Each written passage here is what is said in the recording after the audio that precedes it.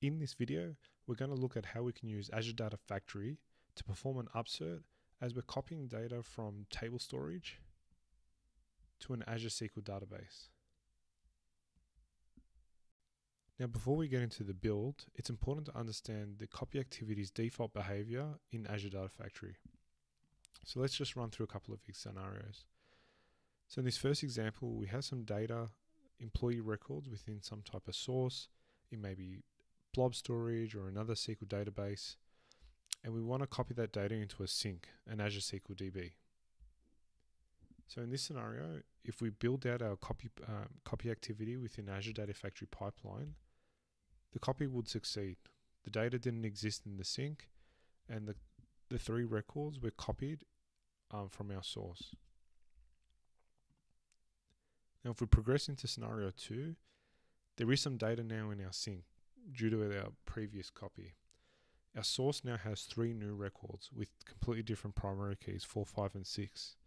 So in this instance, if the copy activity was to be executed once more, it would succeed again. The default behavior for Azure Data Factory's copy activity is to be in this append-only state. So as long as the records in the source don't exist in the sink, each copy would be fine and will just continue to append to the sink's records.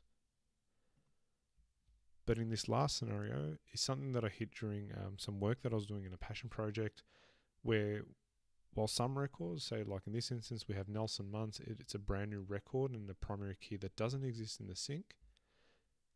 We have Bart Simpson with the primary key of 3, which does.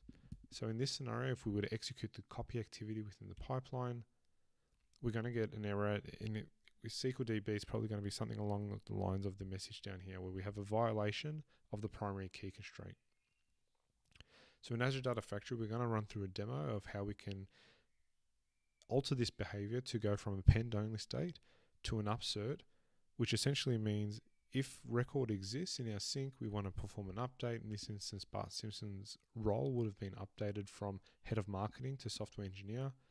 And if the record doesn't exist, we want to do an insert. Okay, so let's get started with the build. So in terms of prerequisites for this demo, you're going to need an Azure Data Factory resource, an Azure storage account, general purpose v2, and a SQL database. So I've already pre-created these resources, but you'll need those ready to go if you're going to follow along. Now, to create our source data, it's going to be some table storage within our storage account. So I'm using Azure Storage Explorer. If we navigate down to tables and create a table called employee, and then we'll import some sample data which I have available on the website. So here's our sample data.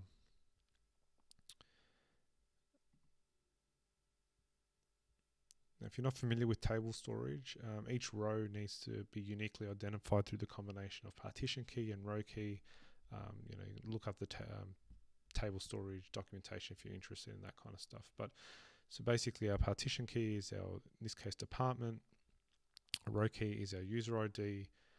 We have the default timestamp, which comes with our table storage. And we have attributes like first name, gender, last name, and role. So that's our table storage all set up. Okay, so that's step 1 in terms of prepping the source. Step 2, we need to prep our sink, which is our SQL database. So 3 things that we're going to need to do to prep our sink. One is create a table to hold our data as we're copying it through. We're going to need to create a data type, which will make a bit more sense later as we look at the stored procedure, which is the last thing that we need to create, which will have a dependency on that data type. So all the code for each of these 3 objects, they're on the blog, and we can simply copy and paste. So let's start off with the table. And within the Azure portal, I've already logged on to my SQL database. So I'm just going to run these scripts. So the first one is to create our employee table, which has a schema that we will mimic the data that we want to capture. Okay, so that's our table created. Second, we need to create a custom data type called employee type.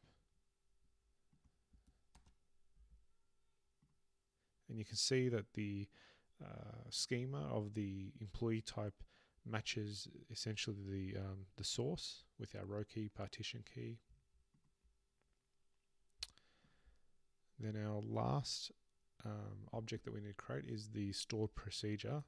Now this will be invoked as part of the copy activity within the Data Factory pipeline. So when we get to building the pipeline, we'll see that we'll be referring to the stored procedure, which actually performs the upsert.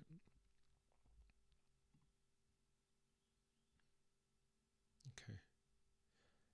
So that's it. That's step 2. In step 3, we'll start to build our pipeline. So let's jump over to Data Factory and we'll build our pipeline out. So rather than building from a blank slate, we can use the copy data wizard to fast track the build.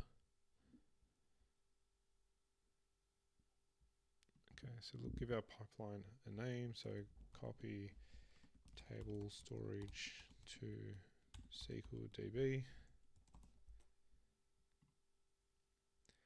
So in terms of our source, we want to select the table storage. Connection, source, Azure table storage. Pick our subscription and our storage account. So we'll see and find our table, and we'll see a preview of the data. And now in terms of our sync, I want to pick Azure SQL DB. Just rename this for some friendly names. So we've got connection, destination, Azure SQL DB.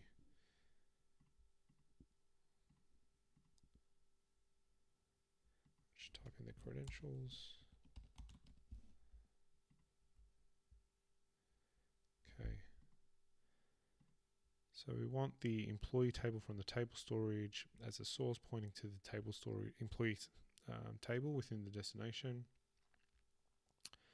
And you can see here there's a button if we expand where we can use a stored procedure. And because the stored procedure was already created, it's listed here. So we've got the SP Upsert employee. So we'll click on next. And now we need to do our mapping. So we'll just make sure that it's all mapped correctly. So we've got row key to row key, partition key to partition key, first name, last name, gender, role. So that's been picked up from our employee type within our database, as well as the schema that's from our source. And lastly, we'll just adjust our parallel copies, since it's a fairly simple job, to 1, so that we don't use too many of our resources. Okay, that looks good.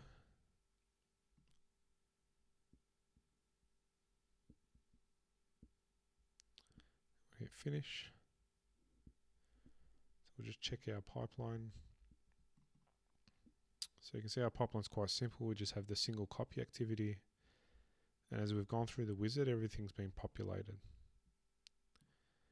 Now, source and sync don't have the most friendly names, so we might just change those to data sets, table storage employee,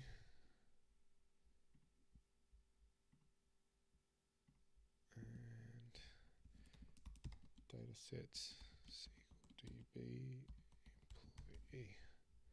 So we hit publish all just to save all our changes. Okay, our changes have been saved.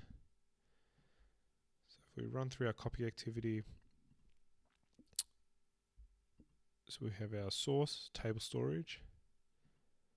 We have our sync, which is the Azure SQL DB, which is invoking a stored procedure, which is using our data type of employee type.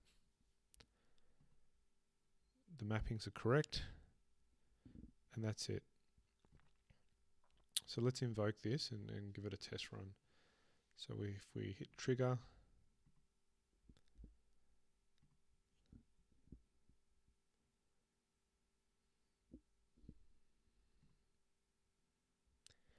okay, so our initial execution was a success. So if we go back to the portal, and let's run a new query now. Select start from employee. we should see our records from our source now in our sink. Okay, so that looks good. But if our stored procedure and our upsert is working, the real test is in the subsequent execution. So let's go back to our table storage and just change some data. So we'll change John Zoe from being the Wizard of Lightbulb Moments to Chief Evangelist.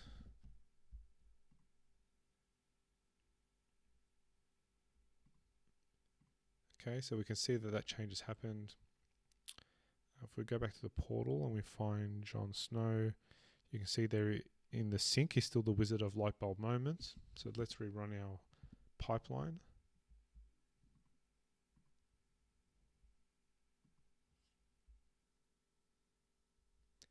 Okay, our pipeline has finished executing and it's succeeded. So let's go back to our sink.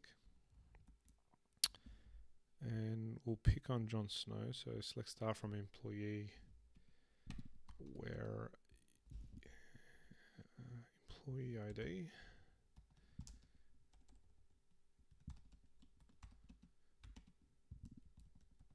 Snow J.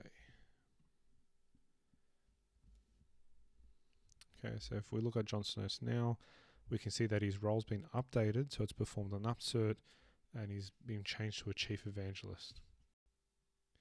Okay, so if our pipeline's complete, we finished step 3, which was to bring it all together. And if you look over at the blog, I have a graphic which kind of explodes that copy activity out, so you can see what's happening in all the different components or all the different settings at a glance. So in the center, we have our copy activity itself, and you can see the links between the source and the sink in terms of our data set, table storage employee, and our data set SQL DB employee. And activity has references to that stored procedure to be invoked as it does the copy. And our sink it has a reference to the data type that we mentioned that we created of employee type. We have the employee object that was created, and the table, and our link services to provide our connectivity. So that's it. That's how you perform an upsert by copying data from table storage to Azure SQL DB using Data Factory.